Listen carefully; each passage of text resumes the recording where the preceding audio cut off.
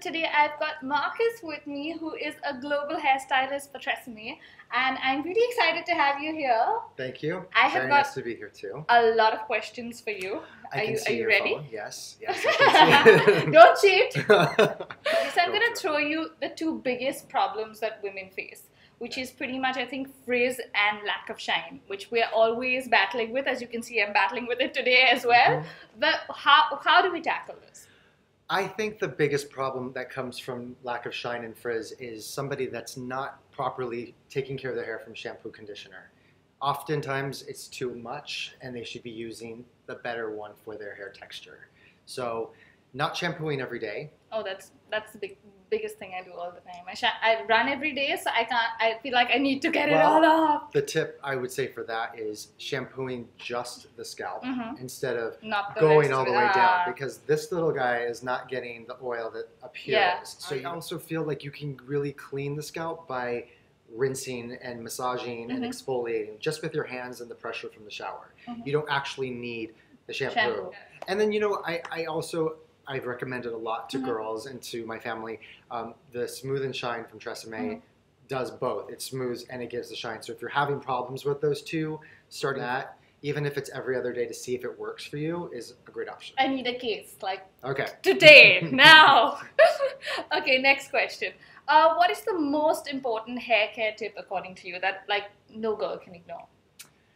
I think the biggest hair tip, that's a lot of pressure on that one question, but I think be very cautious with the amount of heat you put on your hair, because too much heat will have to lend to faded color, excessive frizz, and breakage. And those are problems that a lot of people think certain products are going to remedy.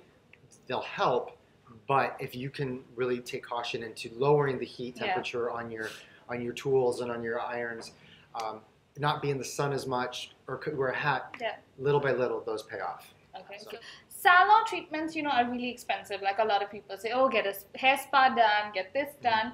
But, you know, a lot of people and a lot of girls obviously can't do this regularly. So as a, you know, home remedy, is there anything in the kitchen you can use to, like, you know, help your hair? Anything that you'd recommend?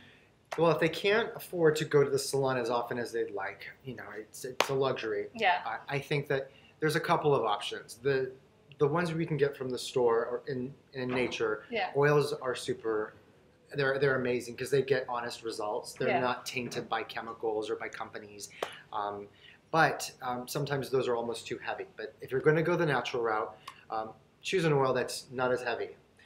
Depending on your hair type, there's almond, there's olive, there's jojoba, the list can go on, tea tree. So there's a few different ones. And also never put it on your scalp. Because your scalp really is the last thing that needs it. If of course you have a dry scalp, dandruff, sure. There are also some really great conditioners from Tresemme, and the treatments are concentrates, which means a little bit goes a long way. All right. What are the biggest hair trends for autumn-winter this season? What do you think is going to be really big? Well, we saw a lot of clean hair, sleek hair, and we saw that also with involving ponytails. So the ponytail has a lot of shine, has a lot of reflectiveness to the hair, and they come with ponytails, deep side parts, ponytails with center parts, as well as clean chignons. So it's very about regal glamour and bringing back some sophistication to hair. So on the flip side of it, everything is not all sleek. There's also a bit of homage to 60s volume. Sort of. I think that's going to work for me. Yeah. You know, I don't think sleek is going to happen for sure. There's a bit of a Sophia Loren Bardot. Yeah, because if this is sleek, then this is like, whoo. All right. No sound effects to your hair. It's beautiful. Okay, so as I said, you know, all over the world, people are battling with dandruff or frizz and hair fall, split ends, you know, the usual issues that every girl has. And I have a lot of people, like my subscribers, who sit and they keep commenting and saying, you know, how do I get rid of this? How do I get rid of this? So I love meeting people like you, because then I just pass the question on and I'm like, how do they get rid of this? So it's a multi-question. It's everything.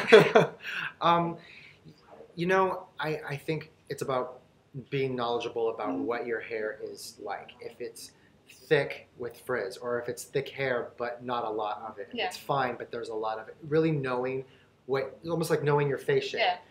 Knowing your face shape is going to allow you to choose the right haircut. So knowing your hair texture and scalp condition is going to help you choose the right products, the right hair and shampoo. I think it's misdiagnosis is what a lot of the problem is. We use products that are not meant for us, which then causes hair fall, which causes dandruff. If there's a lot of alcohol in a product, it's going to dry the hair out as well as the scalp, which then causes dandruff.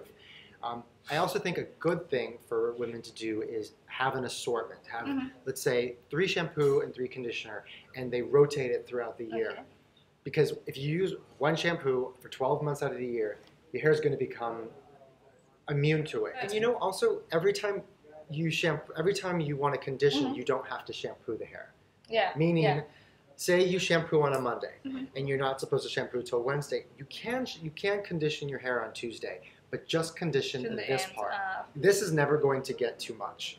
That will. So you feel like if you want to control breakage, frizz, all of that, you know, color fading. Exactly. So the two don't always have to work at the same time. Yeah, that's an interesting tip because, as I said, I've never really broken down this, you know, I'm always shampooing and conditioning, like all the time, which unfortunately is a really bad habit, I know, and everybody's always like, don't shampoo every day. And that's something I'm working on. It's a confession I'm making, and I'm going to try and do it alternate days. Is that good, Marcus? It's really good. And, you know, even people that are very athletic, we talked about, if you feel like you're more prone, rinse the scalp. Just the scalp, or if just the nape of the neck. And, you know, I think that really goes a long way. Okay, so we're going to play a small little word association game. I'm going to tell you a word, and you need to tell me the first thing that pops into your head. I'm sure you've done this a million times. I actually haven't. Oh my god, you're the first guy. Shiny. Dandruff. Flaky. Glamour. What? Glamour? Oh, glamour? Waves. Curls. You can't think. You can't think. I wasn't. Peaciness. Sorry, I was trying to figure out how to say the word. Shampoo. Clean. Conditioner. Moisture. Tresemme. Fabulous. Okay, you passed. Okay, it was very stressful just now. You're like, oh my god, I have to say this right, I have to get this right. It's like a game show with you. In a good way. Where's my prize? It's been great chatting with you. Thank you so much, Marcus. Thank you. Mwah. Mwah. So, if you like the video, give it a big thumbs up. And if you have more questions for Marcus, he's on Twitter as well. I'm on Twitter. So am I. And so thank you guys. Subscribe to the channel, like the video, and I will see you soon. And Marcus is coming back to India soon as well, right? Yes. Bye. Girls, Marcus and me are giving away 5 Tresemme hampers to sort out all your hair care problems. All you gotta do to win one of these is subscribe to the channel and comment below and tell me why I should give you one. Bye.